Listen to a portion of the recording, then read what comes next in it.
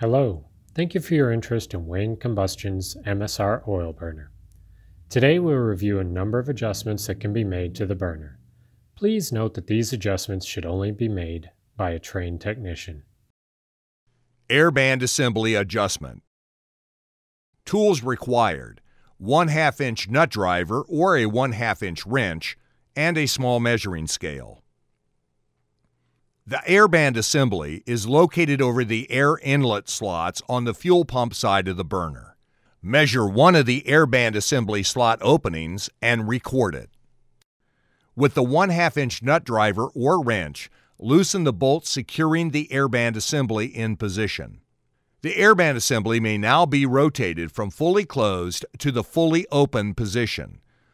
Observe how the outer band engages the inner band during the full closed to full open position and back to the full closed position. When the air band assembly is in the proper position to achieve good combustion test results and proper smoke readings, tighten the bolt to secure the air band assembly in place.